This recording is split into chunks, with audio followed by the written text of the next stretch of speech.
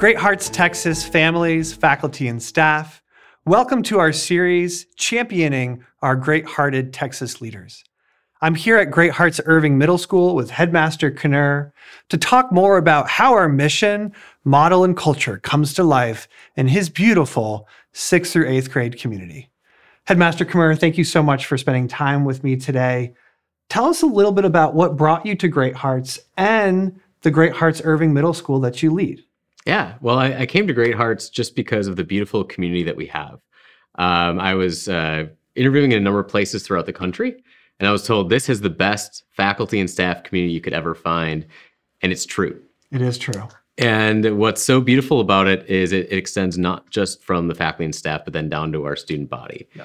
And middle school is obviously its own place, and being able to work in a vibrant middle school where the teachers care about the students, our front desk workers care about the students. Everyone is so thrilled to be around these ungainly colts and just kind of seeing them build their legs, build their strength, and change. There's a metamorphosis from the elementary school into the high school, and that change is ongoing in middle school, and it's really a beautiful thing. That's amazing. That's amazing. You were a teacher and school leader prior to coming to Great Hearts, and now there's all these courses, subject areas, Latin, music, science in your school.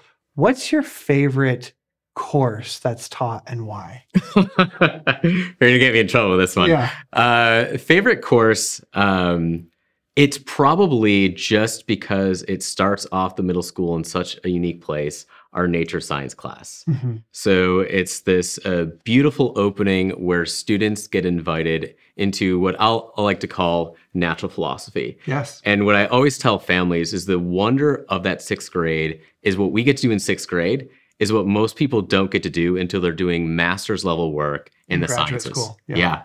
And so the students early on get to say, what is the nature of science? What is it to be a scientist?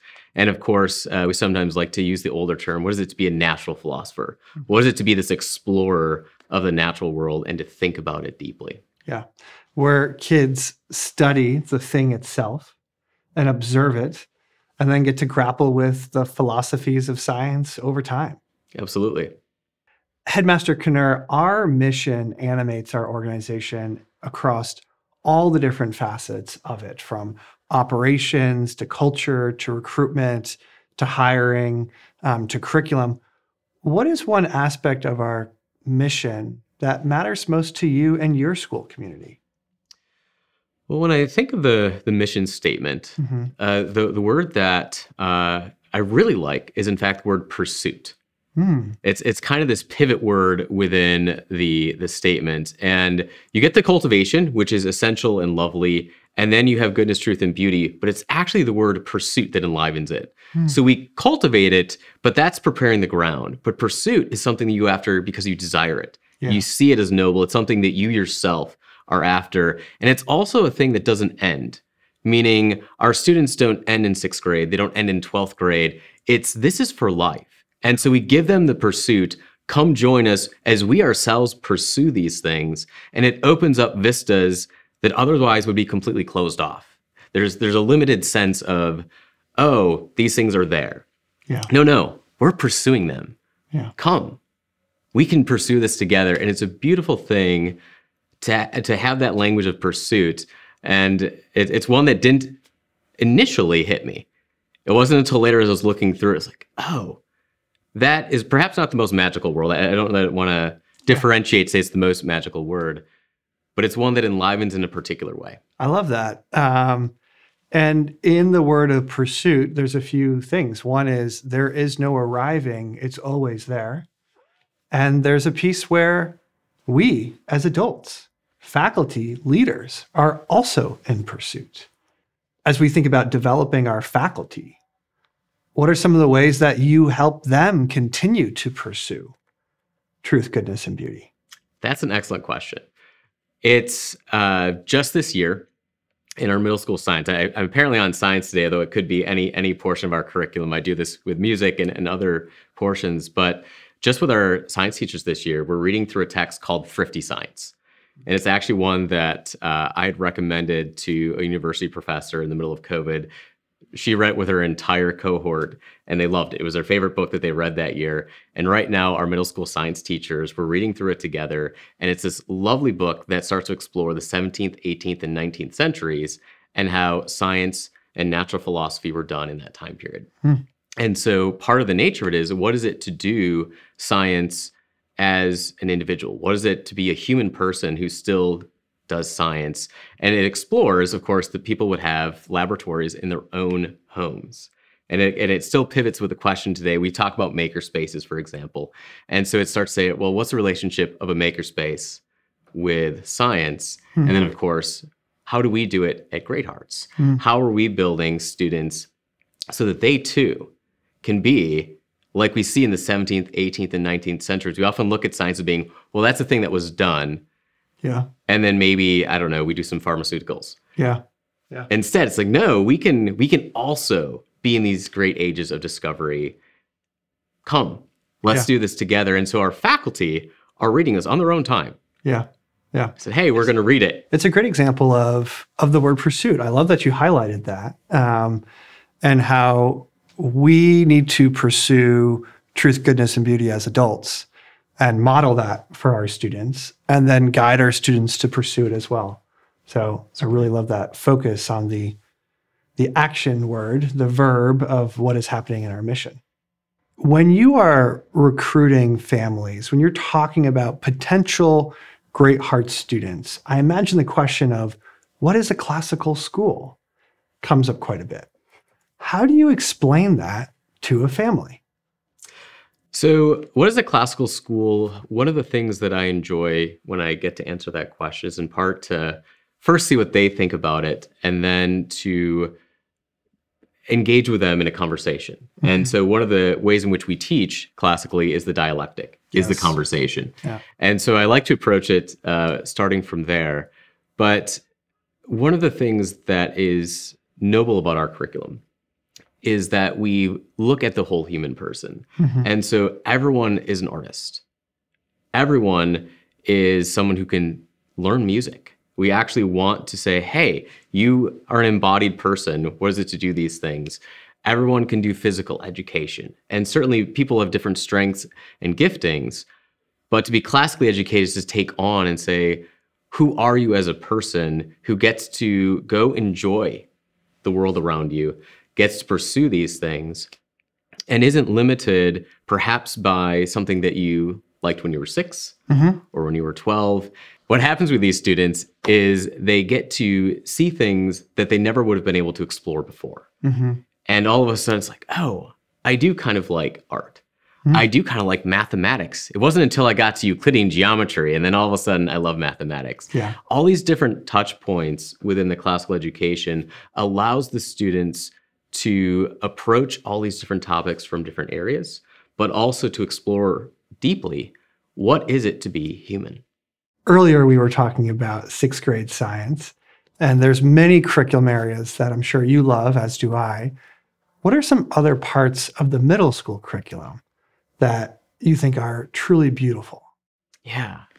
One of the things that I really love is our approach to friendship and getting to view these different friendships in the curriculum. And so one is The Hobbit, where you have just this straight camaraderie and going on an adventure, and it's just glorious. And that's in sixth grade. But then in seventh grade, we look at Julius Caesar. And so there's an interesting dynamic of friendship there. And then in eighth grade, in our school, we read The Chosen. And the year opens with The Chosen. And the thing about The Chosen, I know we read it in middle school, and some people read it in high school. I first encountered it in college, in fact. It's adult literature, but it is about youth. And it's about a beautiful friendship that starts off with complete conflict and then grows into such a place where the friends can actually speak against one another, not because they're fighting, but because they care so much for the other that they speak to them as them. Wow. And what else can we give to middle school students? We hear in America, oh, middle schoolers are terrible, and all they do is, bully each other, or they don't like each other, and this is just a wild age. And they're not that way. Our students definitely aren't that way. And yet when they get to see this friendship in the chosen, which is one that starts essentially in middle school and then grows into high school and really into college, they get to see a maturing friendship. Yeah. And what it is to be a real friend, not simply someone who's like, oh, well, we play soccer together, that's why we're friends. Yeah. Which is fine and lovely. But what is a higher friendship as well? And that's something our curriculum helps them to see. I think that's a great example also of how our curriculum explicitly connects to our culture. So when we think about our mission, our model, our curriculum, how does that shape the culture of Great Hearts Irving Middle School? And what kind of traditions do you have to continue to cultivate that pursuit? Yeah. One of the lovely things that we have, and I think this is just a good way of continuing it, is in fact our physical education. And I say that because our students learn to control their bodies in space and time. And they also get this in choir. And so they learn what it is to, I have a physical body and it occupies space, which is actually a strange thing sometimes for young people. Like, oh, right, other people exist and I bump into them. And so they start to learn those things through how do I control my body? How do I use it? And how does it relate to others? And of course, that again is, what is that for culture? Now that's not the only reason we do PE. It's not the primary reason we do music. And yet those things are part of it. They're still a part of that as part of the whole. One of the things that I really love about our middle school is we do etiquette. And so we teach our students to dance, which is just lovely. But we open in 6th grade with them learning to write thank you notes. And they've probably covered this already in the lower school. And yet we want to return to it. And for students who are new to us, it's a way of welcoming them into our community. And the students really enjoy it. And they're able to do it well. And so we have different moments. We did bibliothèque and art. So we taught them what it was to be a civilized human being in a library. Yes. And in 8th grade, at the very end, we do an etiquette lesson on how to behave in a banquet, because we have an 8th grade promotion ceremony that they all come to, and they all sit at this big table, and they're served by some of our high school scholars. And it's this beautiful event, and they're all dressed up. We had a gentleman last year who came in salmon trousers and said, Mr. Knerr, you inspired me. And of course, this year, I got to return the favor because I bought this suit because I did not have any salmon trousers. I was like, well, if I could inspire him, he can inspire me. That's great. But it's one of these, little points in the day where we teach them etiquette, and yet it comes out in so many different aspects of the community. That's beautiful. That's beautiful. Teaching students to be whole humans, right? Not just their mind, but their whole self. Absolutely. So building on that, student achievement, student learning obviously matters a lot. And we have an incredibly rigorous curriculum and exceptionally well-qualified teachers and pedagogical methods. But student achievement is not the whole. Student formation, the broader picture of a child, of a forming human, is what we are pointed toward and what we are focused on. How do you think about student formation at Irving Middle School? One of the things that I was reading recently was a study that noted that in certain schools, they focus just on intellectual virtue. And then what would happen is the students would find themselves in a different context where those things didn't fit quite as well. And they're like, here's the way to succeed in our school. And then it was limited to here's how you succeed in our school. And what we are working towards as part of this whole human is, well, what's your intellectual formation? Yes, but what's your moral formation? What's your physical formation? And when we are able to look at it that way and say, okay, what is it to be just? And I sometimes tell even parents, and I think this is true, that in middle school, the classical virtue that you run into the most trouble with is in fact justice. And it's because you start to become hyper aware of it. And so you get really aware of justice, and that's great, but it's justice for you, which is kind of particular. And the classical virtue of justice is in fact justice for another. It's not for you, it's for others. And so in middle school, they start to realize a little bit more, and it's okay, it's me and my friend group. And what we get to work through in middle school is say, no. Justice is for another. It's for your teachers, for your classmates who maybe you aren't as close with. And so we get to work through that and open that to them. And they start to then have a full idea of what it is to be just, what it is to be virtuous in that sense in the world. And it's such an amazing thing to be able to work with students through those virtues and to have those calm conversations with them. So much of my time is spent just having students come in and say, Mr. Knerr, I'm having this struggle with a teacher. How do I work through it? And they come back 2 weeks later like, Mr. Knerr, I did what you told me and it worked. And it's just part of that maturing process. But those are the conversations we have. And it's a great thing to see a middle school grow that way. That's amazing. As a former 8th grade teacher myself and the 9th grade teacher, I am especially fond of these critical transition years, right? And so you have the only 6th through 8th grade academy in Great Hearts. That's unique in and of itself. Tell us more about what makes Great Hearts Irving Middle School unique. One of the things that makes our middle school unique is that for our school, our 8th graders function a bit like a 12th grader would in a normal like 6 through 12 operating upper school. And so because we have our separate school, even though we are part of still a 6 through 12 academy, so they get to kind of have a both and, in fact. So our 6th or 8th graders get to have the high schoolers love on them, and yet our 8th graders get to develop as leaders because they are the leaders in the building. And so they get to definitively influence our culture as 8th graders in ways that they would normally kind of get lost in the shuffle, blending in with a 9th grader, or at least just kind of around, and even one of our normal Great Hearts Texas schools. And so it's kind of a lovely thing that our 8th graders get this distinct position that allows them to see what it is to be culture influencers. Yeah. I love the idea of being able to call your 8th graders to be the best versions of themselves, right? What are some of the events or perhaps traditions that you do at Irving Middle to really highlight that 8th grade year?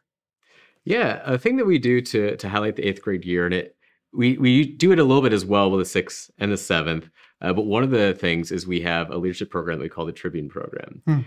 And this year, I launched it last year. This year, we did a little bit of an upgrade so that now our retreat, we have them come in and we do an escape room. Okay. And so they get to bond over this, but it's the bonding experience is just the fun part. But the real thing is, how do we build culture for our grade? What are the strengths that we can continue to grow in? And then they do a class project, which serves the broader community. And it's a really neat way where we're able to mentor several throughout the year. And so we rotate during the year. We have a changeover. And so between 6th all the way through 8th grade, over 50% of our campus could participate. And we really view it as a leadership opportunity, a leadership training environment, not simply a leadership recognition. In middle school, they're growing, they're developing. And so we say, you're a child of goodwill. Come on, let's train you what it is to be a great-hearted leader. I love that. I love that. Headmaster Knerr, thank you so much for telling us more about your campus today and all the work and intentionality you all are pouring into creating this great-hearted middle school environment. Great Hearts Texas families, faculty, and staff, thank you for joining me and Headmaster Knerr today as we highlight the amazing work of Irving Middle School. Join us in championing our great-hearted Texas leaders every week as we go across the state and see our mission at work. Thank you.